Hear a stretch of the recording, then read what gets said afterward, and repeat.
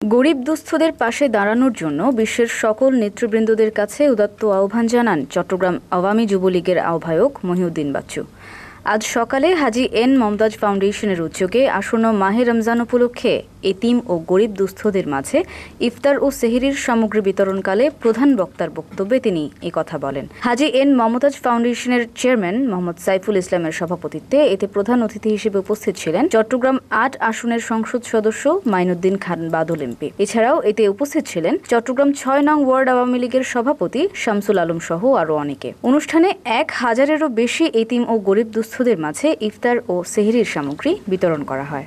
এই সময় প্রায় ১,০০০ এতিম ও গরিব দুস্থদের মাঝে ইফতার ও সেহরির সামগ্রী বিতরণ করা হয়। সমগ্র সমাজ থেকে শুরু করে সমগ্র আপনার ওয়ার্ড ভিত্তিক যে মানুষগুলো আছে সমস্ত মানুষের সাথে বন্ধুত্বের সম্পর্ক, পিতা মাতার সম্পর্ক, ভাই বোনের সম্পর্ক গড়ে তুলুন। দেখবেন নেতা মহিউদ্দিন খান বাদল সাহেব আপনাকে বানাতে হবে না, মহিউদ্দিন বাচ্চু যুবলীগের মহানগরের নেতা আপনাকে বানাতে হবে না। মহিউদ্দিন বাচ্চুরা ছুটে আসবে, মহিউদ্দিন খান বাদলরা ছুটে আসবে সেই মানুষটির কাছে, যে মানুষটির সাথে সাধারণ মানুষের সম্পর্ক আছে, তিনিই নেতা, তার কাছে ছুটতে হবে।